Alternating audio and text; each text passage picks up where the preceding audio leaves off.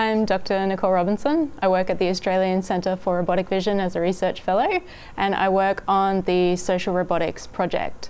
I'm really interested in trying to combine behavioural science with robotics to find a way that we can build humanoid and social robots and deploy them in societies as a way to integrate humans and machines together. Social robotics, a social robot is a robot that can communicate and interact with people or other machines.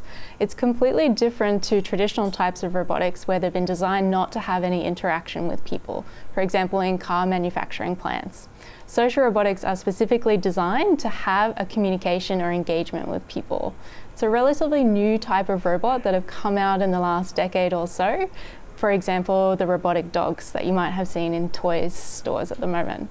So we're spending all of this time trying to make robots that look like humans, and it's really interesting to see the responses that we have to social robots in this way.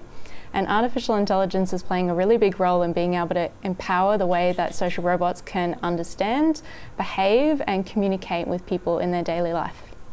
In the future, there are going to be robots that are interacting and engaging with people in different areas of society.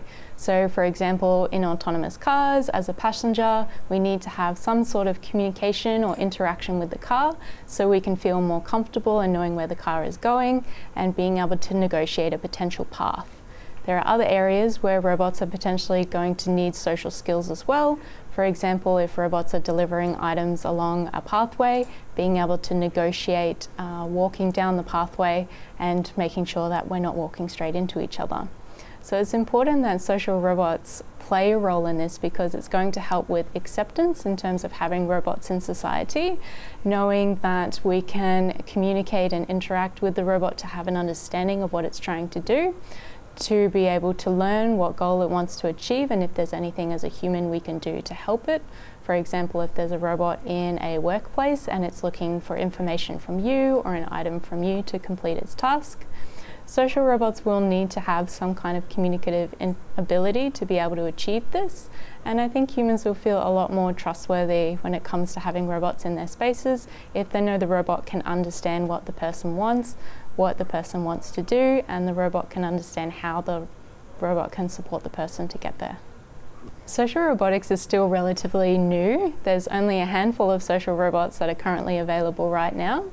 It all depends on the state of the art in terms of robotics and artificial intelligence. So to create a social robot, it needs to have some kind of communication and needs to have an understanding of what people can do and what people want from the robot. So there are a few models at the moment. Some of them look more like animals that can mimic animal-assisted therapy, and others have a more humanoid shape and role that can be used, for example, in retail spaces or in healthcare spaces.